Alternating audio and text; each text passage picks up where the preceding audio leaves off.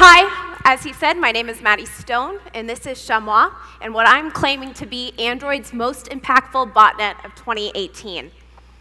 So basically all this says is, currently I'm focused on Android apps, but I basically like to break and understand how anything from chips to applications works. So what is Chamois? It's a sophisticated Android botnet that backdoors Android applications in order to do ad fraud, SMS fraud, and installation fraud. But let's level set first and just make sure we all understand the Android application ecosystem. So there's a lot of different ways that users can get Android apps on their devices. So in North America and Western Europe, that tends to be through the Google Play Store. But outside of those areas, users generally sideload applications, which can be, downloading from websites, peer-to-peer, third-party app stores. And then, of course, every device comes with some applications pre-installed, and each set of those applications is going to differ based on the device you have. There's also a couple of different acronyms that I'm going to be using throughout this presentation. The first, PHA, or potentially harmful application. That's basically our Google Android term for malware, or something that could be harmful to a user. And thus, when something meets the bar of PHA, that's when we use Google Play Protect, or GPP, the built-in security functionality that's in all certified Android devices to protect users. And lastly, sometimes I call Android apps APKs, because that is the file format that Android apps are in. But let's get an overview of what is Chamois. So first off, it's PHA category that we use in Google Play Protect, and what we classify it as is a backdoor. And the reasoning is because it can be remotely commanded and controlled to do different malicious behaviors. And those malicious behaviors are a couple of different things, but can generally be categorized into 3 different types of fraud. The first is premium SMS fraud.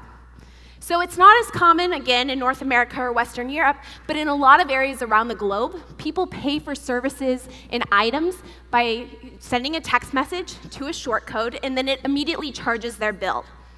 In the Western world, this might be, it's the same as when they're like, text 5555, and you will donate $5 to hurricane relief. So it becomes fraud when the user doesn't know this is happening or consent to it. But because it's a backdoor, although these are the 3 types of payloads we've generally seen from Chamois, they could at any time develop a new type of malicious payload and distribute it to every device that is running Chamois. But taking a step back, the way that it was distributed is it's an SDK that third-party app developers unknowingly include in their applications, thinking that it's providing some feature or advertising library or monetization SDK, when it's actually a backdoor for a botnet. So we're going to cover 4 distinct variants. Some of those boundaries can be a little fuzzy. Sometimes there can be counted as more of them.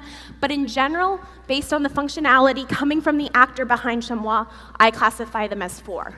And each one of those contains 4 to 6 different stages. Let's set the stage for how did Chamois get here, what's the background, and things like that. So as I said, Chamois was first detected in mid-2016.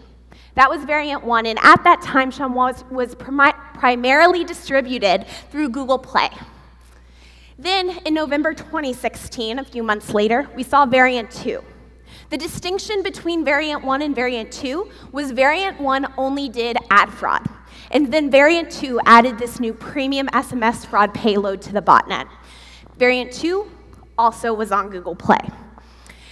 Then in March 2017, Google posted a blog post saying, hey, we eradicated Chamois from Google Play. But here I am standing in front of you in April 2019, 2 years later. So what's happened since then? So the claim that we eradicated Chamois from Google Play still stands. Come March 2017, Chamois went quiet. There was no C2 traffic, no testing infrastructure traffic, no new samples or anything. So, you get comfortable, you keep looking. But come November 2017, new samples started popping up. I and a team member each independently identified Chamois had come back in January 2018. So I was working, one of my jobs is that my team and we review all of our OEMs' images prior to launch for security issues within them. And an app had been surfaced for human review. It was super obfuscated, had no icon, was named Sales Tracker, and just had nothing that looked obvious in it. So I started reversing. At the same time, one of my coworkers from the anti-abuse research team had started noticing really weird ad traffic coming in. Clearly suspicious, but not identified as anything else. We both continued hunting and were able to say, whoa, Chamois is back, and it's way more sophisticated than before. That was variant 3. So variant 3 was much more sophisticated, added 2 more stages to the original Chamois and V2, but still tended to keep to the same types of payloads, just more sophisticated.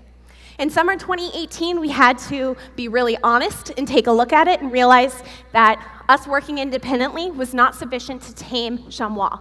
It had come back as a smart, sophisticated, deliberate, and very effective threat. So we joined together, created a multi-team investigation. At the same time, variant 4 popped up, which removed much of the signals that we were signaturing. But by December 2018, we were able to put it in a monitoring and maintenance mode, saying that we have this controlled, and 4 months later, I can still say it's controlled. But me claiming that this is the most impactful botnet in Android in 2018 is a pretty bold claim. So why did I say that? 1, technical complexity, which we'll get into all those fun details. 2, and one that's really interesting is they used a lot of different distribution techniques. So one of the ways that we staunch flow of malware into different ecosystems is stem the supply. Just track it back to how is it getting there, how is it spreading. Chamois was smart. And they distributed so that if you stemmed one of the supplies, they had a lot of backups and a lot of different ways to spread. So beyond that, this is an engineering product that a team of engineers are building. They have rapid and mature release processes with testing infrastructures, and the actor behind them has funding, has engineers on staff, and a very sophisticated infrastructure to deploy their testing and releases. And lastly, they're using a lot of different types of ad fraud techniques, and they're varying it across the ecosystem so that if one gets burned, it does not take down the whole monetization of the botnet. So let's get into the fun stuff. This is the overview. I've mentioned 4 different types of variants. We're going to focus on the current ones, variant 3 and variant 4, because they're the most technically sophisticated and the most current. But let's take a step back to understand this evolution. So this is the sort of flow of the different stages from variants 1 and 2. Back in 2016, they were already this sophisticated. And if you think back to what Android security looked like in 2016, this is not, looking for the low-hanging fruit. They combined APKs unpacked from a custom encryption in archive format, different jars, as well as using native code in order to do some of their behaviors. And after that hiatus, they came back for variants 3 and 4 and moved from a 4-stage botnet to a 6-stage effort. So if we talk about this in terms of anti-malware, we generally all see as AV companies, as well as ourselves, the APK is that first thing you see and what most signaturing type of detections will use. However, in Chamois, stage 1 has almost no functionality in it. It just unpacks from itself stage 2. And so every stage after stage 1 can sort of be grouped into these 3 categories. The Chamois loader, which includes super sophisticated anti-analysis, obfuscation techniques. Then the Chamois framework, which that's sort of the backdoor area of this. It's able to be self-updatable, so that's where stage 4 comes in. It will call home to the botnet's C2 infrastructure for the framework and say, hey, does our framework need an update? If so, stage 5 is updated. Otherwise, it will use the one that it can unpack from a special archive format that it has. Stage 5 is then responsible for the different payloads. We can see here that we break the payloads in stages 6 up to 6A, 6B, and 6C. 6B is what we consider the malicious payload. There are more than 15 different malicious payloads that we know of thus far, and they're still being developed. Stages 6A and stages 6C exist to support 6B in doing malicious behavior. So they know that, while we may be able to do the malicious behavior in the jar, we may need native code to support us to be able to do that. So for example, 6A will do JNI web view modification to support some of their ad fraud behaviors. So I talked a few things about the custom archive format. That's where most stages 3+ come from and are unpacked from by each stage previously. So the custom archive format is the most stable aspect of Chamois, all the way from variant 1 down to variant 4. And it's sort of similar to a zip if everything about a zip was changed. So they created this custom file format that can have, sort of like Inception, more of the custom archive formats included. But one of the really, quite frankly, smart engineering moves they made was that if you have a copy of the custom archive format, you cannot unpack it unless you also have the APK that it belonged to. And you also cannot unpack or figure out what stages 3+ were if you have the APK and you don't have the custom archive format. So by doing this, and that each different sample of Chamois was independently generated, it made it that much harder for detection and defenders to understand what's in it. But one of the toughest aspects of Chamois is its really sophisticated anti-detection techniques. And they do some sort of debugging or obfuscation at every single stage of, so all 6 stages, and variants 3 and 4. So stages 1 and 2, every sample's strings, class names, file names, everything is randomized and different for each sample. So there's not really much you can do in terms of signaturing there, because it's not like they used the same lengths of strings for the class names and package names. They changed it each time.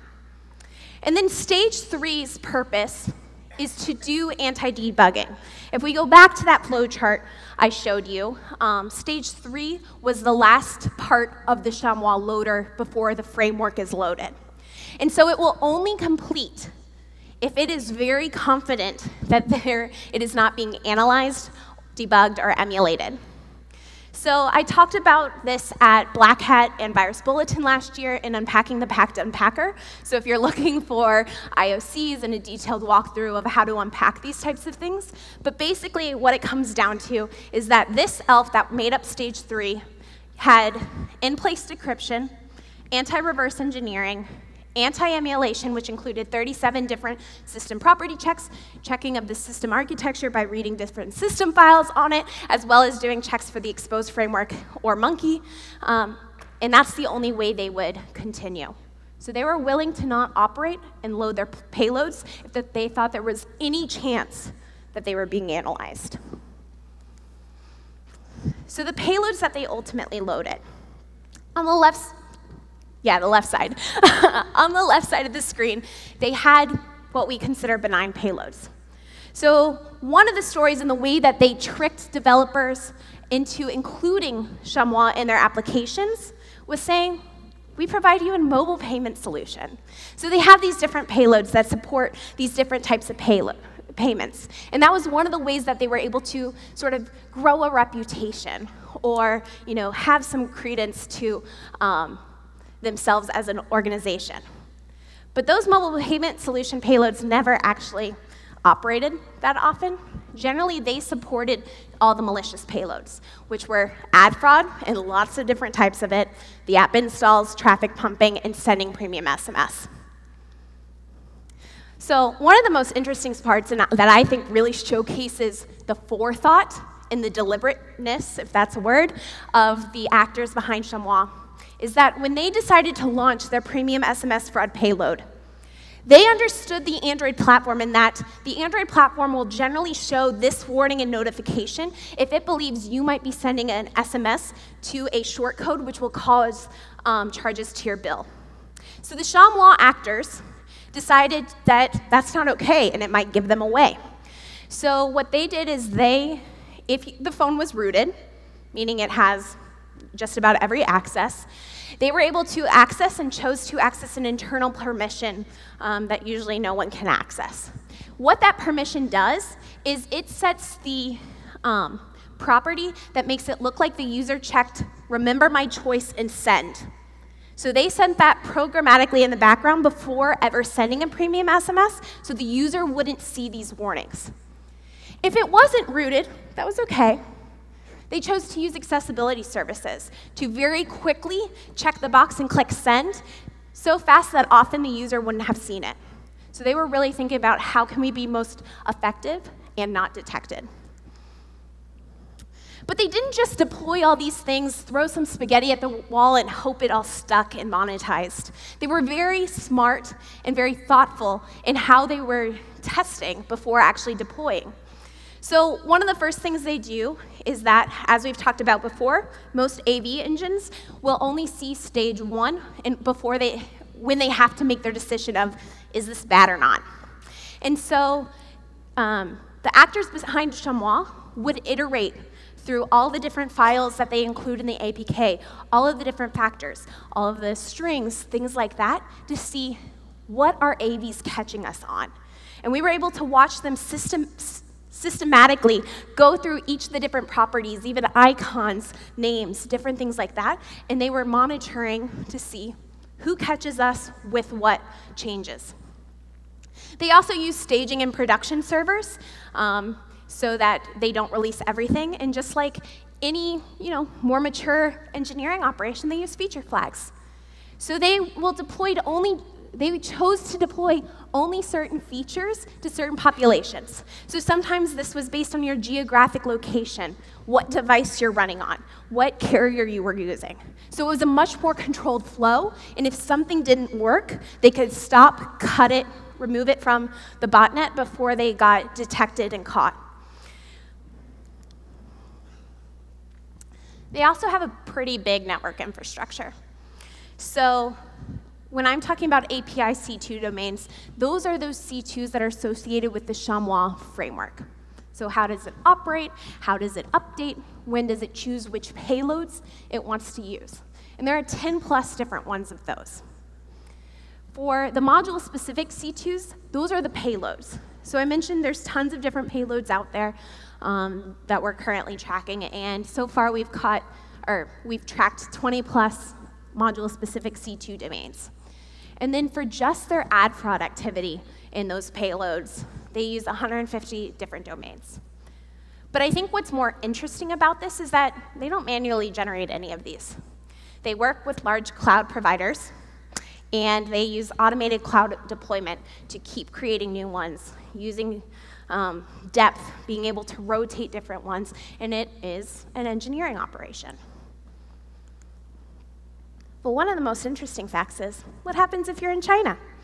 So before they ever load a payload, do any checks, there's a lot of different places in the code they try to see, am I in China? Am I operating in China? And if they see that, they immediately shut operations down, no network connections, nothing. So just a little fun fact. But obviously, all this doesn't really matter if you can't distribute. If you can't get bots in your botnets, it's all kind of for nothing. So one of the biggest ways they were able to distribute was through pre-installed. Going after ODMs and ODMs, and we've talked a lot about the supply chain today, and this is one way in the Android ecosystem they did it. So they continued to convince OEMs and ODMs that, hey, we have a feature. We have a sales tracker to support your analytics, especially on those lower profit margin devices. They said, we have a mobile payment solution that's going to support X, Y, and Z. We have an advertising SDK, or it's just a monetization SDK. And so they were able to convince each of these OEMs and ODMs to include this pre-installed. They also distributed it as a static SDK, which means to developers. And so a lot of developers unknowingly did this, but it's bad, it's botnet. But one of the interesting things we hadn't seen at scale before, and why the number of variants is kind of fuzzy, is it seems they partnered with other malicious actors in the Android ecosystem to be distributed as well as plugins. And what that means is that other apps and other malicious SDKs would download Chamois plugins and run it in the app context, and that was developed by other developers. They were also partnered with known harmful downloading families to get in those inventories of those harmful downloaders. So this is why it was tough to battle Chamois, because they distributed in a lot of different ways. But one of the scariest in going into the supply chain was something we've named Eager Fonts.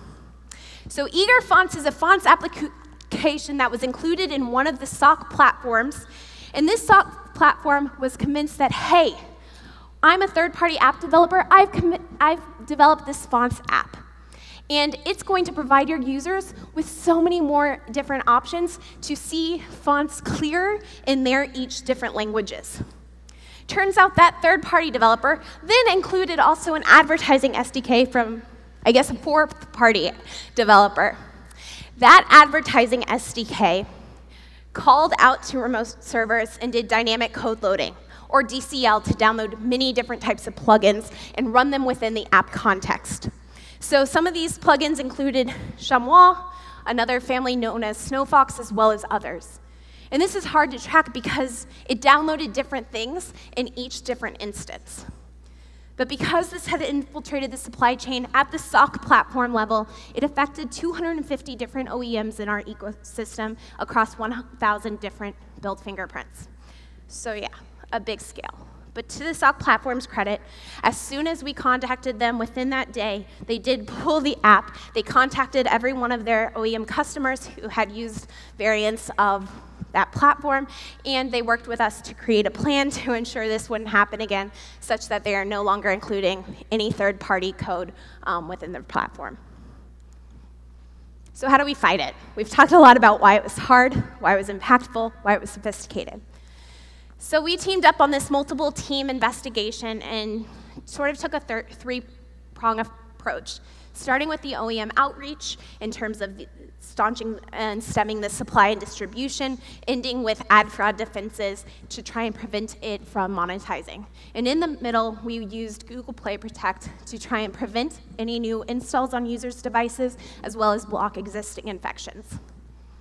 So this is what the OEM outreach looked like, a lot of different steps, mandatory OTAs, postmortems, education, and thankfully through the BTS program, all the OEM builds come through my team prior to launch, and so that was super helpful too, because we were able to block them before they go out.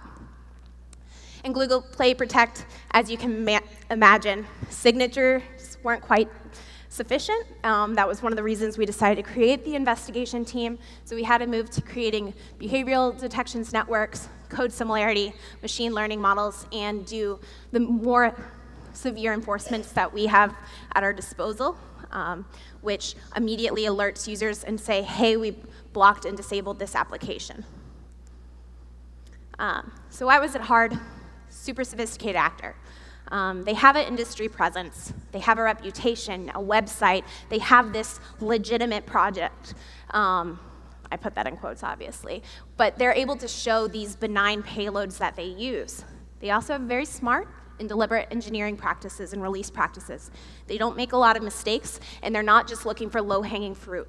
They're looking to be very systematic. They come up with sophisticated technical solutions. Stage 3 of the anti-analysis library was definitely is still the most sophisticated layering of anti-analysis and obfuscation techniques I have seen. And they have a really mature infrastructure when it comes to C2, able to automatically deploy with their configurations on different large cloud providers. But they're stealthy. They use asymmetrically encrypted network traffic. All their malicious payloads are dynamically downloaded. As soon as they do any unpacking of a stage, they immediately delete it. So just very smart. But I think one of the most interesting anecdotes, at least for me, is how quickly they responded to each of our different enforcements. So I talked about how they would continue to iterate through each of the different factors of the stage 1 APK to see which AVs and things like that were detecting which different aspects. But one of the things is, so last year at Black Hat, I presented on what I had named Wedding Cake as an anti-analysis library, which is their stage 3. And at that time, I hadn't even claimed this is developed by Chamois actors. But within 72 hours of me doing that presentation, before the video had been released or anything like that, they had begun modifying every single IOC I discussed in that presentation. So that was definitely interesting. Also, in their stages of anti-analysis, they fingerprinted exactly some of Google's customizations to our analysis environment. So things we had come up with names for, the order with which we deploy certain settings and properties, and so they're smart. But I am very happy to say that we do consider Chamois a controlled threat, and it's currently in maintenance and operation. And here are the numbers. So even when I submitted this abstract, I said 14 million. Turns out its peak was 20.35 million in March 2018. However, by March 2019, we have gotten it down to 1.81 million devices in the Android ecosystem with an active Chamois application on it. And as of today, that's down to less than 1.6. But it's not like they had slowed down and made it easy on us to do that work. In that same time period, they deployed 12.8 thousand new Chamois samples into the ecosystem. So as of now, there are 28.1 different Chamois samples in the ecosystem. And each of those are different rotations of each of the file names, each of the strings and signatures. But we have had a 91% decrease down from the 20.35 million in March 2018. So that's sort of why I will claim that Chamois is the biggest botnet you probably never heard of in the Android. But we all know it didn't really happen if there's not hashes. So here's a bunch of samples that are up currently on VirusTotal, covering a lot of the different variants I talked about here. And so with that, thank you.